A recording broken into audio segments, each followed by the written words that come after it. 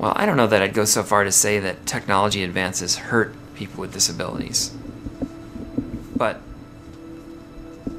what you see happening is that when there's some sort of technological advance that becomes ubiquitous in the world, and there's a class of people who cannot use it, they're left behind.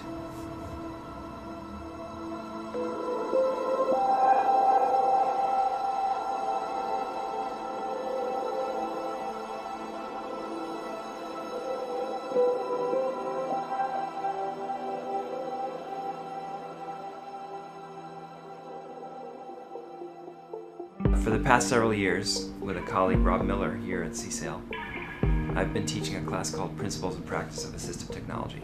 There's a project component where small teams of students get together with one person who lives close to MIT, who lives with a disability, and they spend the whole term trying to build a solution that will help that person live more independently.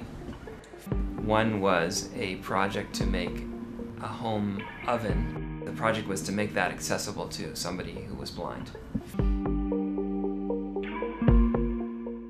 My name is Paul Paravano. I live in Arlington, Massachusetts, and I work at the Massachusetts Institute of Technology.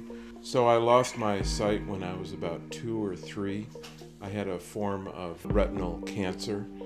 I'm Italian, so it's sort of a cultural thing that food and family and having meals together, I think, is important. And I used to make a lot of bread. At times when the oven was really pretty easy to use, you just turned a dial, essentially, and you knew where to position the dial. Paul has an oven in his kitchen. The reason that he's not able to use it is because it has a flat panel touchscreen as its control panel. Because he's not able to see the screen at all, he is completely unable to use it. But he was very specific about what he wanted exactly. The idea is that when it is lined up properly, when this is mounted onto the display, that the holes will match up and these braille labels will identify which button is under that hole, so that if I'm home alone, I can cook something in the oven. If I've been given some responsibility to prepare food for others, I can manage the oven aspect of that, which I could not do before. So it's really opened up just another opportunity for me to contribute to the household, which I feel very strongly about. I think it felt like we were actually doing something for someone, so we were a lot more motivated to do everything. With Paul, there was always a point. We did another project with a person who uses his computer or controls his computer using a head tracker because he doesn't have the use of his hands. Jack is a really bright engineer who happens to have very aggressive MS, and he's currently living in a home in Chelsea that lets him pretty much live most of his day-to-day life autonomously. But for that, he needs to use a computer. He uses it for opening the door, calling the elevator. He's paralyzed from his head down, and so he controls his computer using his head, and through that he controls the rest of the world as much as possible. I'm 40 years old, went to college in Cornell, got school in Caltech. That worked with Silicon Valley, then New York City for a startup.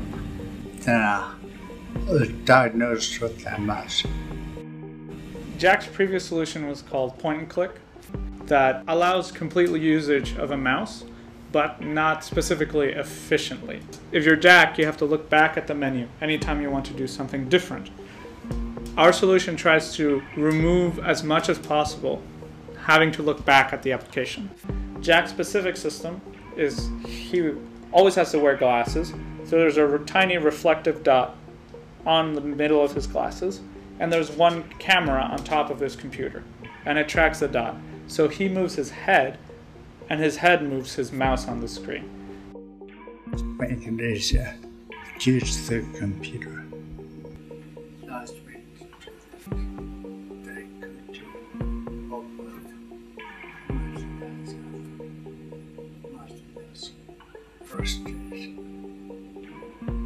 I, before taking this course, had never considered I could use computer science to help somebody who's disabled.